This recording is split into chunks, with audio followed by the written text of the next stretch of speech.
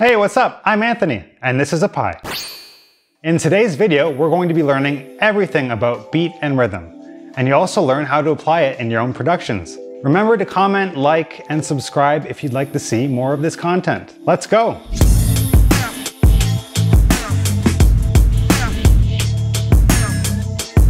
Oh, I didn't see you there. Some would say I was feeling the beat. But what is the beat? The beat is the internal clock of the music. It's like a heartbeat, a constant pulse that does not change. In music, beats are organized into sections, which are called measures, and those are separated by bar lines. There are many ways to organize your beats. The most common way is having 4 beats per measure. This is called 4/4 or common time. This can also be referred to as the time signature. Here's an example. 1, 2, 3, 4, 2, 2, 3, 4, 3, 2, 3, 4, 4, 2, 3, 4. In your DAW, beats are organized on a grid and the measures are outlined.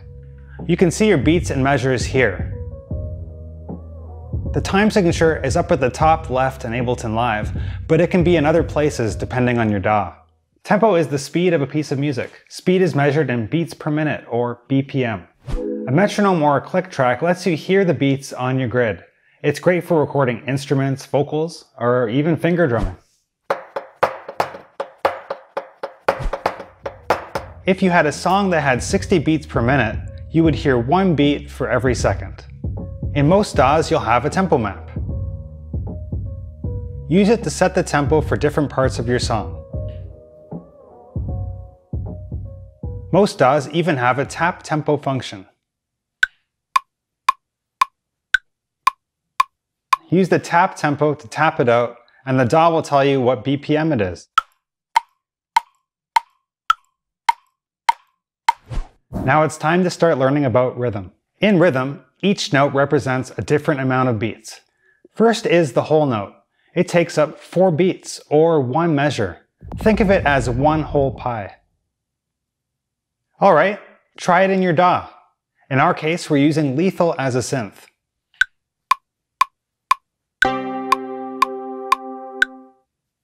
That's a whole note taking up 1 whole measure. Alright, let's cut into the pie. I'm so eager. If you cut the pie in half, you get a half note, taking up half a measure. Let's listen to that and see how it sounds. You know where this is going. I'm going to keep cutting the pie in half and keep beating it. Cut the half note in half, and then you have 1 quarter note taking up 1 beat, or 1/4 of a measure. So cut that in half again. Let's look closely. You have half of a beat, or an 1/8 note, which is also 1/8 of a measure. Cut it 1 more time and you'll get the 16th note, which is 1/4 of a beat, or a 16th of a measure. It's possible to keep cutting your pie smaller and smaller, but the most common pieces of pie, the most common rhythmic notes, are the whole note, half note, quarter note, 1/8 note, and 16th note.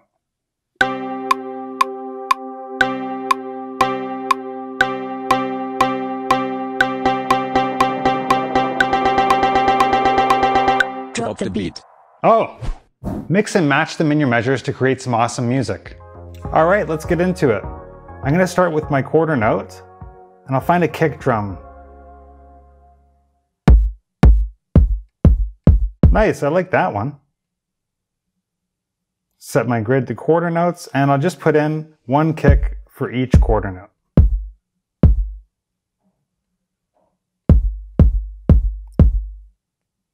And we'll have it going for 4 measures.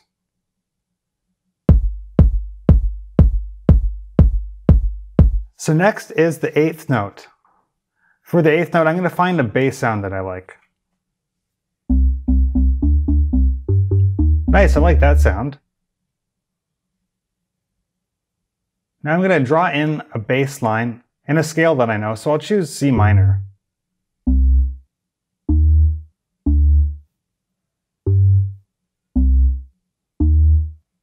Okay, let's listen to that. Cool, so I'll copy it for 4 measures. After the 8th note is the 16th note. And for the 16th note, I'll grab a hi-hat sound. Change our grid to 16th notes, and I'll just draw them in.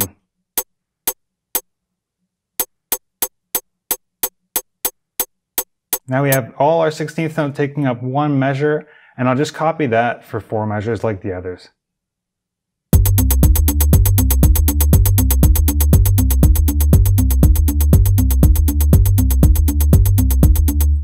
All right, I think something's missing, so I'm going to put a snare in on beats 2 and 4.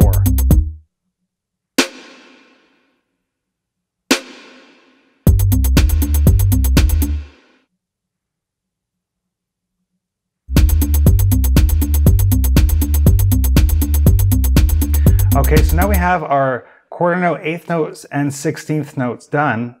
And I think what I'm going to do is grab a pad sound for a half note. And just draw in some chords in C minor. Nice, I like that, so I'll just copy that for 4 measures.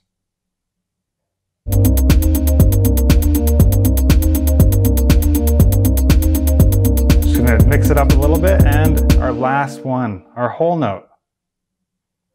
And it's going to take up 4 beats or 1 whole bar. There we go.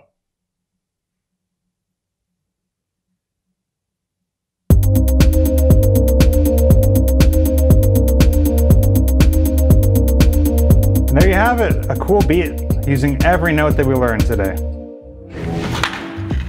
So that's it. Comment with what you want to learn next. We love feedback, so let us know what you liked or didn't about the video.